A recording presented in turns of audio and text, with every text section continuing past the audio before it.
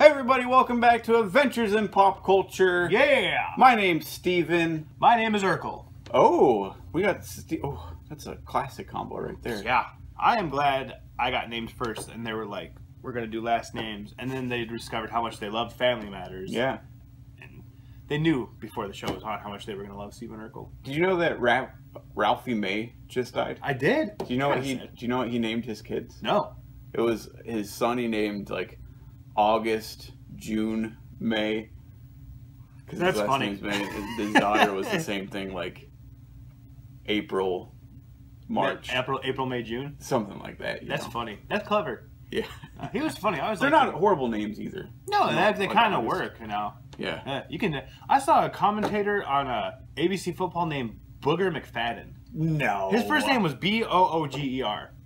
That's a real name? I swear to you. Boy. Yeah. Getting a little off track again. I'm going to reel it in right now. That That was good. That was really good. That was like Jim Carrey, Rubber Face-esque. Boy, that Jim Carrey Norm Macdonald interview, that was something, huh? Wow. Bringing it back. Bringing it back. If you guys want to watch some gold, That was good. that was good. That was good. Comic books. Comic books. That's what we're doing. Now, in other episodes, we've mentioned a few comic books here or there, but this is our first comic book themed video. That's crazy. In the store, I think we easily have well over 5,000 comic books. That's crazy we've never done them, isn't it? I know. Wow. Yeah. And right now, we probably have 20 or so to go through. So without further ado, get to your pile, Jason. First we have Sister Armageddon, debut issue. The thing about our comic book collection is we should read more. In the future, I plan to read more. When I tell people how many comics we have, and they ask me details about comics, the ruse is dissolved rather quickly. It is, yeah, because we don't really know too much. I do want to say one thing about this. I love these type of comic books so much because these come from like one-off presses. Oh, sure. Like this, the press isn't even. This was from 1994, but the press is, I guess, this little symbol up there. Because usually comic books come from like Dark Horse, Marvel, anything like that. But yeah, Killer Nurse or none. That's pretty sweet. Do you hate DC? There was no mention of DC there. Detective Comics.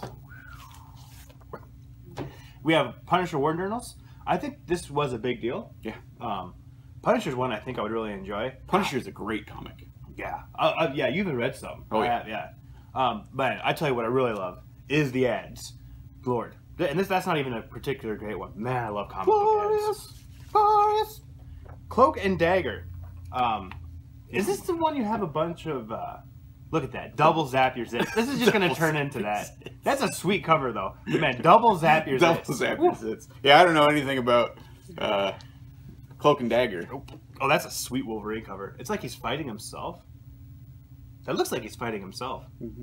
This one has a bad cover on it, so I can't look at the sweet ad. Look at that. That's sweet. That is pretty cool. Oh, I bought some of these Marvel Legacy handbooks, and I think it just goes down like characters and just like let you know, maybe a way of catching up. It would be a good thing to read through. Yeah. I never will, but I love having them. Show the people. Just like that. A lot of words. That's pretty cool. I think these are really neat. Yeah, for sure. It's a nice thing to have. Say we get really heavy into comics, like actually reading them. Yeah, I didn't know you picked this one up. Yeah, it was $1. This was one of those things everybody bought because it was like, oh, Superman's dead. So there's a lot of these floating around. Oh yeah. It's still super neat. That was a big deal when it happened. Oh, it was huge. Yeah. But then it just turned into like something like 6 different Supermans offshoot, and like Superman came back. I don't know the details, but it was obviously like a money grab. They were able to market it in such a way that, like, I guess it was the first time Superman had died. It was such a huge deal, and people thought that like, oh, is he not going to come back? Yeah. He's been around forever. But man, I remember like everybody bought that comic. Oh yeah. You would go in and like, I remember going into the mall and the guy being like, yes, we have that. the trade paperback is what we bought. Yeah. Where it like combines 12 issues into one. Yep. That was a neat little story. The Saga of the Swamp Thing. I think this is the like a novelization. I don't think this is like that really famous Moore?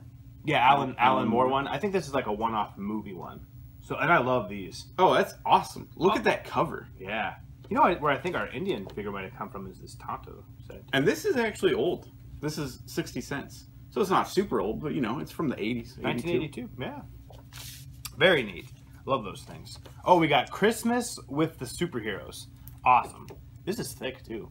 That will be fun to flip through. Oh yeah. Next up, we have Marvel Holiday Special. Man, this guy had a lot of good stuff, and it was kind of just like I bought 20. That cover is so cool because it opens up. It's like one big cover. How do I do this? Like that, right? Sweet. Isn't that neat? That is neat. I bet this is a fun read. Yeah, I bet it's fun too. Yeah. Next up, we have Teenage Mutant Ninja Turtles. Oh, the novelization of the second movie. Yeah. What do you call it when it's a comic bookization? Oh man, look at that ad on the back though. Oh, man, it's a hard game. I don't know if that has a title or not. Because novelist, I don't know if it's the same thing or. Oh, this is a good one. Ultimate Warriors workout comic. That's fun. Man, that's awesome. Really fun. This is like a half ad for video. We gotta pop that. Yeah, open. pop it open. Because it's another thick one. Yeah. Oh, man, okay. that looks sweet. So it is just a comic. It is just a comic. I was really hoping that it would be like it would actually show you like workout moves and stuff. You know? But still cool. Very cool. Definitely cool. What year is that? Probably 90s, right? Yeah. Not that it's important. Yeah, I can't see off the bat. Oh, 1991. 91? Mm-hmm. The Warriors' heyday. Yeah. Man, you talk about an interesting guy to look up what he did with his career. Ultimate Warrior. Changed his name to Warrior. Oof. Got inducted into the WWE Hall of Fame. Died the next day. Yeah, now that's crazy. That is crazy. Ooh. Wow. Last we have Police Academy comics. I would love to find the entire run of these. Oh, that would be great. That Police Academy cartoon, those toys were so sweet. I would love to find those too. Mm-hmm. We've seen them, like at the Pop Culture Exchange, and they're asking a reasonable price for them. But it's one of those things I would like to find in the wild. Yeah, especially loose. I would like to find them loose. Yeah. There's few lines that I would be excited about finding loose, but Police Academy is definitely one of them. For sure. Getting into my pile, Web of Spider-Man. Ooh. Not much to say about that one. We got X-Men the movie. I remember being super excited for that movie. Special edition that came exclusively through Toys R Us. Yeah. Remember piling in the car to go see that movie? I think yeah. Rick Crotty drove us in the Suburban. Yeah. Man, that was fun. That was cool. Sovereign 7. Oh, the ad on the back is great. Joe's apartment. It's for Joe's apartment. People like that movie. There's people. No, you know what? I had a roommate who really liked that movie. I'm not basing it on anything. It had a little bit of a cult Did it? following. Okay. Yeah. Cloak and Dagger. Why did we get Cloak and Dagger? I believe you picked these up. Did I? I don't remember. Did I like the covers? Yeah, I don't know. Huh. It's one of those I don't remember why I did it. From the early 80s. No, 1985. Great year. I was born. I think some... Oh, yeah, that is a good year. We're stupid. This is Marvel Age. So the Marvel Ages are actually a magazine. They're the same. I like those. They're the same size as a comic book. A lot of words. Oh yeah, they're very very wordy. It's hard to read. I tried reading one, and it's like your eyes get tired. Yeah, this one again is from 1985. 35 cents back in the day. Nice. I mean, comic books. I mean, they really are for kids nowadays. They're collected more by adults, but you know that price point is definitely for children. What does a comic book go for these days? Like a new one? It's like over $2. Is it? Yeah, a lot of the times. Again, that's pretty cheap though. That's really. not bad. No. 1970s handbook. I'm really glad you picked these up because they're so cool. Yeah, they're neat. Now I remember having some of these growing up. I'm hoping we still have those somewhere in the closets. I hope so too. Yeah. But this is the Legend of Zelda comic book. Yeah, boy, I remember actually reading these and really enjoying them. On back, you got a game called Quirk. I don't remember that guy. No, it looks like a Spot ripoff. Quirk. Definitely cool. Now, kids, I'm gonna go for this next one, avert your eyes because it's a little bit risque. You have been warned. It's a lingerie edition of a comic book from Ali Baguette. Baguette, like the food. How do you say it? You say baguette. Baguette. Well, I don't know which is better. Yeah, maybe it is better. Alley Cat. That's fun. Yeah. I can't open this one up very much. No, I wouldn't open it. It gets pretty risque. There's no nudity, but it's got her risque. action figure on the back. Maybe we can open it just one. That's not too bad. I don't think that's bad. It's her with the kitty cat. That's all the further we're gonna go You filthy, filthy people. Here, you take one of these. Oh yeah, I like having this many copies of this. Oh, me too. Honestly, it's New Kids on the Block comic books. They made a whole bunch of these too. Boom. These are both like one-off ones, where they wouldn't actually be in the sequence of the actual run. This is New Kids on the Block, step by step. And Magic Summer Tour. And man, wouldn't it have been sweet to join the fan club? Yeah, man. And New Kids on the Block is one of those things that when I was a kid, you know, I was a boy. So Yeah, it was like ingrained. I don't remember a sex change. It was ingrained into the culture that guys weren't supposed to like New Kids on the Block. It was a girls thing. So I didn't like them back when I was a kid.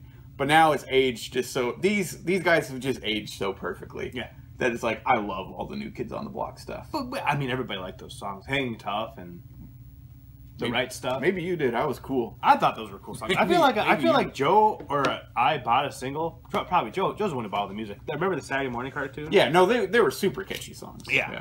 Man, there's still merch out there for New Kids on the Block. Oh yeah, it's all so fun too. Yeah, it's really pillowcases and everything. all kinds of stuff. Yeah. And wasn't one of them like significantly older? It felt like. Yeah, that sounds right. Man, yeah, New Kids on the Block, very cool. Very cool. Well, thanks for joining us. I hope you enjoyed it. Let's read some of these. Oh, let's do it. Like, comment, subscribe. Remember, too sweet. Two brothers in Nebraska, pop culture's what they love. Join them as they talk about all of their cool stuff. Adventures in pop culture.